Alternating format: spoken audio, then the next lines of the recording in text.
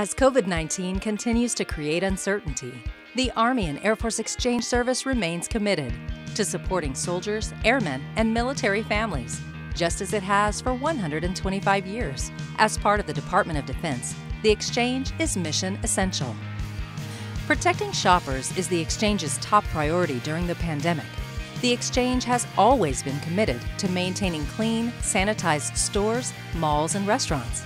Preventative measures the Exchange has taken to keep military communities safe include installing acrylic shields at points of sale, customer service areas, and restaurants, disinfecting customer service and sales points multiple times daily, including at restaurants and concessionaires, deploying signing to remind shoppers of physical distancing guidelines, frequently cleaning product demo displays and high-traffic fixtures, training food service workers on safety, cleanliness, and personal hygiene, reviewing and following food safety and hygiene measures.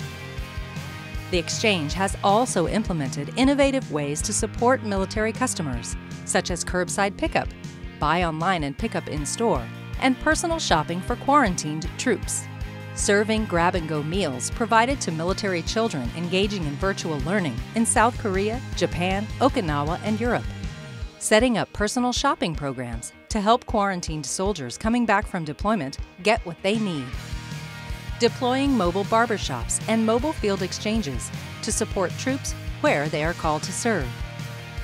Working in lockstep with installation leadership and protecting the force is the Army and Air Force Exchange Service's top priority during the COVID-19 pandemic.